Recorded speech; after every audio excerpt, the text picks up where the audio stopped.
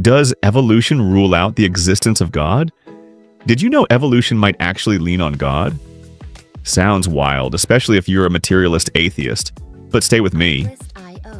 Barrow and Tipler, two physicists and evolutionists, say evolution takes 10 giant steps from a single cell to a self-aware human. But here's the problem.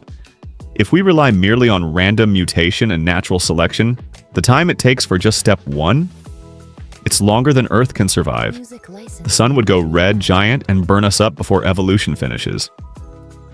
According to the calculation, the odds of getting one functional protein by chance, less than 1 in 10, followed by 77 zeros. That is 1 in trillion, trillion, trillion, trillion.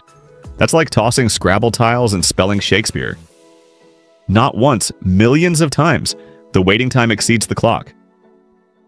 Evolution runs out of time, so if macroevolution did happen, against all odds, that's not science. It's a miracle.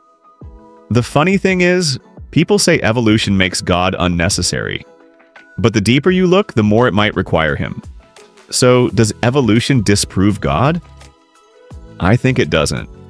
This is not a knockout blow for God's existence. In the next video, we will discuss the proof of the existence of God. So stay tuned, folks.